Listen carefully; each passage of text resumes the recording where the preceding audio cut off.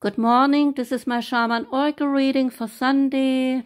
Today I like to read the postcards from Spirit again, and I also try to introduce a new Oracle deck called Bob Ross Oracle. And before I read a message from the postcard for you, Cancer, I like you to remember a person, or maybe more than one person, that is no longer on this earth, and you might wish to get a message from Spirit. And so I like to help you out. And here comes your postcard message from Spirit. Dearest you, we are sending you waves of love and joy as we watch you reap the rewards of your tenacity and your faith.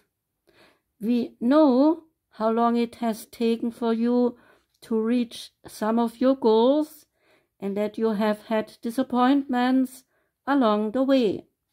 Right now we suggest you tune in to the vibration of well-being.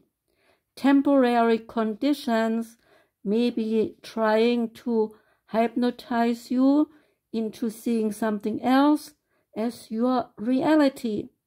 But we know that happy rewards are on their way to you even now. Change is the only constant, so be open to it.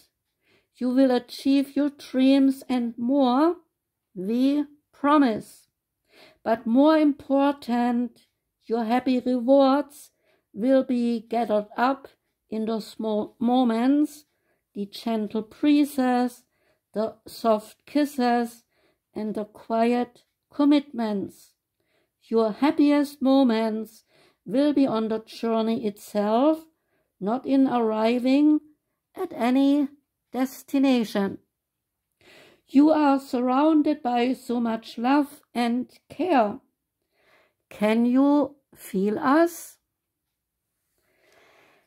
And the message from the Bob Ross Oracle is for you, the Easel. And before I start reading Bob Ross's Oracle message, I like to introduce him here a little bit. Because you might ask, who was or is Bob Ross? Well, Bob Ross was an American painter who died in 1995 at the age of 52. He was also the creator and the host of the YouTube channel called The Joy of Painting. And there, on his channel, he points out, let's get crazy and have some fun when he paints, and he teaches painting there on the channel. So you might watch out the channel, and you might get a bit crazy, and you might even have some fun. And I tell you something, he is a great painter with a very unique technique. I liked it. I will try it out myself, and maybe you will too. And if you ever thought, I'm not an artist, I cannot paint, think twice, watch him, because he says everyone can paint. So you too. Okay? So the message from Bob Ross, the Easel, to you.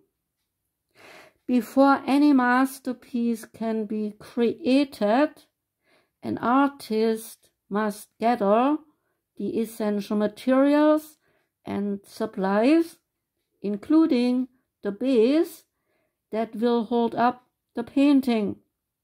More than just a stand to rest the canvas on, the easel is the structure that supports the entire painting.